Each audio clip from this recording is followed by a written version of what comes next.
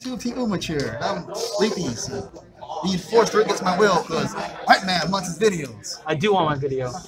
And Devon's known for Deletor, and this is his favorite, one of his favorite clans. Yeah, so not really much changed since the new offset came out. I've been playing it since last year when the new stuff came out. New stuff. When we train everything, and then you got support. Oh, the support is so questionable. A grade 3, a rare, and a double rare.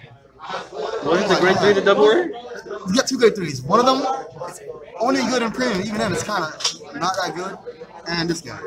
So let's get to it. The starter. Ride, draw, get quick shield, generic shit. Anyways, the only thing that really changed in the deck is this guy. This guy helps the deck so fucking much. Then it's really simple. On placement, you count us one, discard a card, delete. It's a lot better because before we had the original Dreidel. Where is he? Where you would have to counterblast to this guy.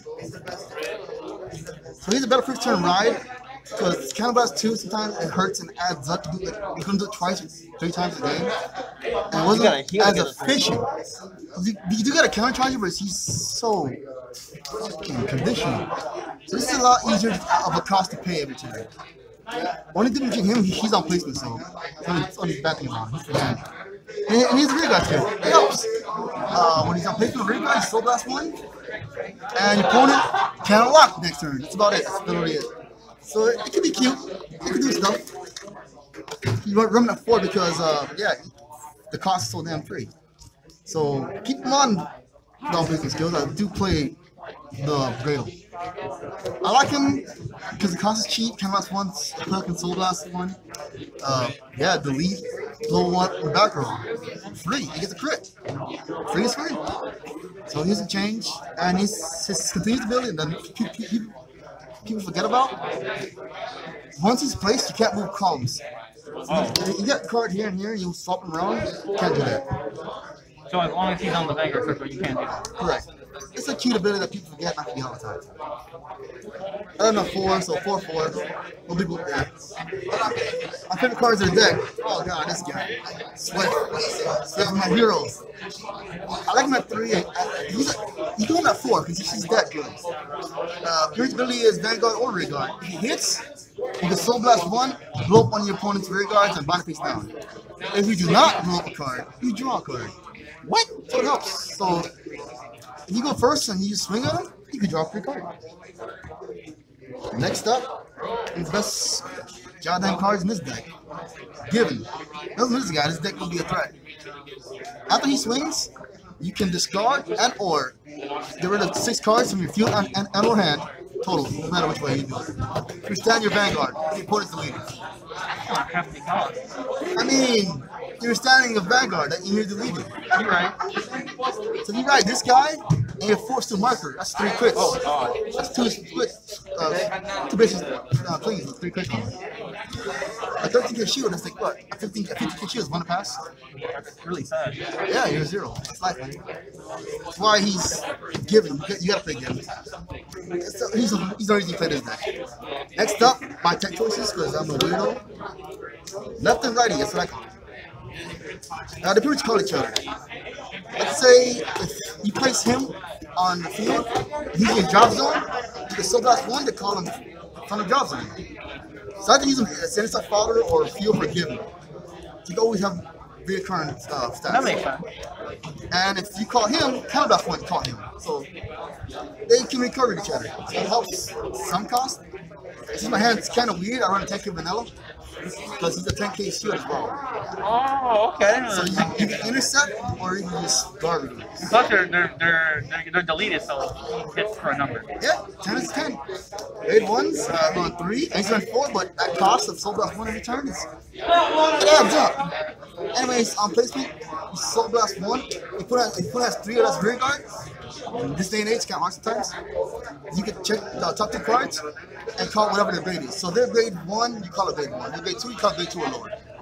So it helps. It helps field to field with given skills and all shit. It helps.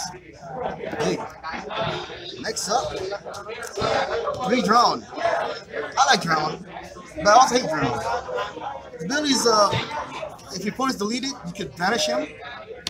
And if they, you know, you blow up one of your friends, and if you have no counter blast, you countercharge one. Sometimes it's kind of hard. You have 3 counter blasts. You counter blast 2, then you have 1 counter blast. You can't countercharge now. Situation was fucked sometimes.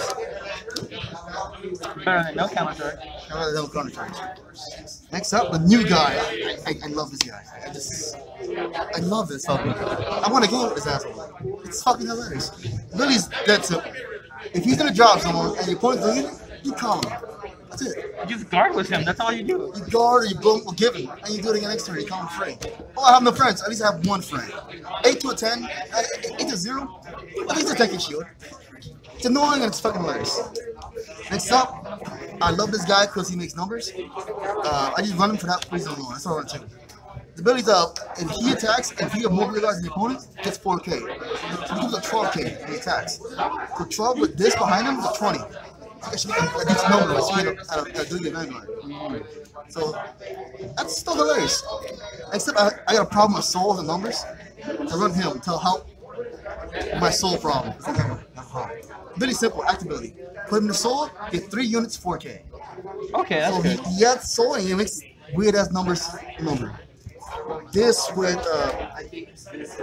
AK booster. 22 you call him. You reach the next stage when you literally. Well, he gets 3 units 4K, right? Yeah. So you can put him on both. And that's 3 26. units. That's 3 units. So you give him that whole column. That's 26. Wow. You actually make numbers. That's what I like about him. He makes weird columns. I actually hit when they're deleted. And his cost is put in the soul, so you lose a unit. So forgiven for stuff like that. Trade-offs, you know. Next up, triggers. I run 4 Sentinel draw triggers because given hurts. Since given hurts so much, I run 7 draw triggers because, you know, given. You got a scar up to 6 cards. Is given the deck? Yes, it is, Brian. So can I call it given deck? You might as well. You don't play the game, you're not winning the game. So draw triggers help so much with that. I run 7. And I run weirdo. I run 5 crits. I like weird numbers. I love weird numbers. So you can run fucking 8 draws, 4 crits if you want. I'd rather run 1 crit. I'm missing weirdo. And because I'm a little bitch, I run 4 heals. With me, I don't want to die. I want to run 4 heal cards. I'll beat your ass. And the only market you should care about, Force 2. That's because you want to win in game as early as possible. As quickly as possible. Because if you use given, you're not going to survive the next turn. I love those things. But the thing is, you just want to, God, you want to get in there. So yeah, it's the leader deck, yo. Yeah, whatever. Like, subscribe, tell us what you guys think. And do you guys want to see? They're doing it. They'll do it. And do you guys want to see Zavani's future Messiah deck? It's actually pretty good.